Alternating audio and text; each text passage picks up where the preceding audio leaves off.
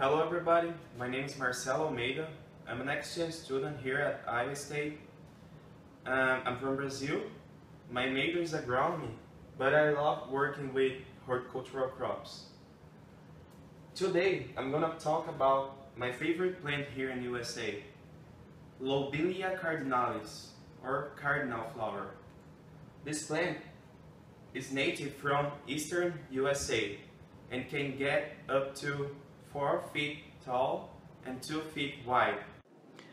The scarlet flowers in bracted raceme make this flower so interesting. The flower has this weird shape and a long tube.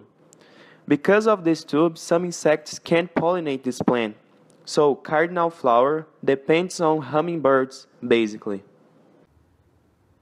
Cardinal flower is a fall perennial plant with a hardness zone from 3 to 9. And the leaves, as you can see, they have like a oblong lanceolate shape. It's almost sessile and it's irregularly serrate.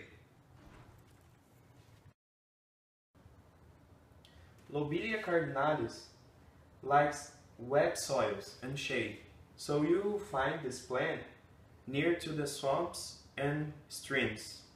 I found this one at Bremen's garden, and it was like in the big water container with other water plants like the water lettuce that we have here.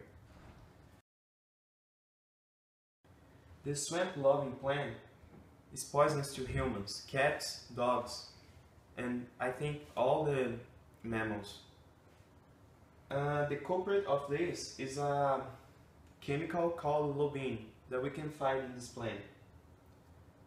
Some side effects of this chemical can cause to you depression, excessive salivation, mental confusion, vomiting, and abdominal pain. Cardinal flower has this name because of the similarity with the Roman Catholic cardinals.